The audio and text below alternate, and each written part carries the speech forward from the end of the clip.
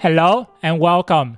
Have you ever spent weeks and months trying to learn coding but don't see any significant progress? Probably because you are making one of the mistakes that I'm about to show you. And how do I know that?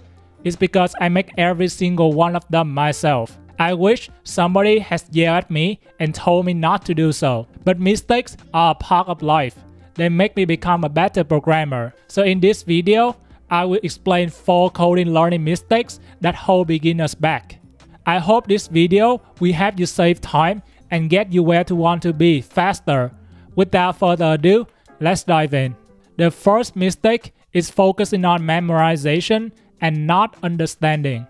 When I first learned programming, I thought I had to remember everything.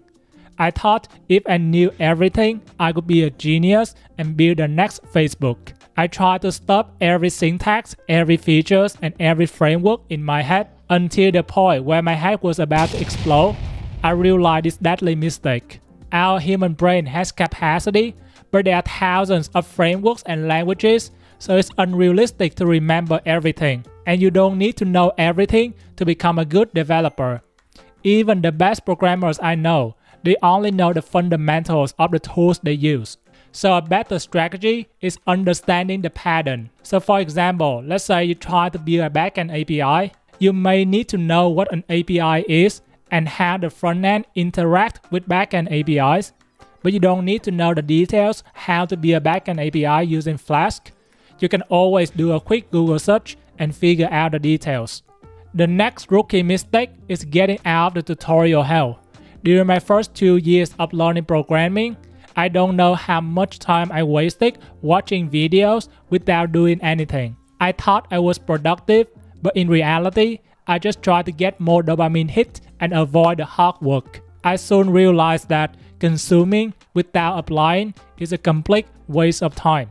My brain will forget everything after a while because I never use it. So I started to take more actions and my skill improved significantly. So an actionable tip here is get out of the tutorial hell and start building something. I know it's scary and hard, but that's why it's called hard work.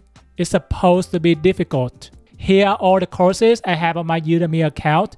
I signed up for these courses a couple of years ago and I tried to learn all of them at once. But in reality, I didn't finish a single course. To be honest, for some course like game development or mobile development, I couldn't recall anything. Because at that time, I was egotistic. I thought I could learn everything at once. But this is another serious mistake. Our human brain has certain capacity. If I put in my head something that I don't need, I will forget something that I need to remember. And that means I will not master anything. I understand that as a beginner, you may have heard of a lot of fancy terms like machine learning, full stack development, cybersecurity, blockchain, etc. They look fancy on the outside, but in reality, they are not. So stop getting distracted, pick one topic, and become very good at it first. You can always build new skills later on. For me, I spent the majority of my undergraduate study improving my leak code and full stack development skill. Now I'm quite comfortable with them. I decided to spend more time exploring machine learning. The final mistake is imposter syndrome. I think everyone faces it, even experienced programmers. Oh, what if I'm not good enough? Oh, why other people are better than me at programming?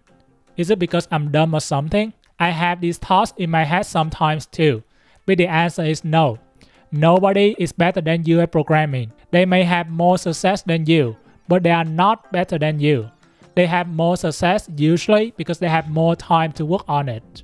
I have a friend who's currently a software engineer at Apple right now. He's 24 years old, just like me. I usually compare myself to him and feel like I'm not enough. But I realized that was not a fair comparison. He started writing code when he was 12, and he also do competitive programming when he was in high school. I started writing my first line of code when I was 18, so it's a 6-year gap in knowledge. I can catch up to his level, but I need time. So whenever you have self-doubt, just push through it. It's not real. If you keep doing what you need to do, you will get to where you want to be. That's it for this video. I hope you enjoy it. If you like the video, please like and subscribe. That supports the channel a lot. and I will see you in the next video. Peace.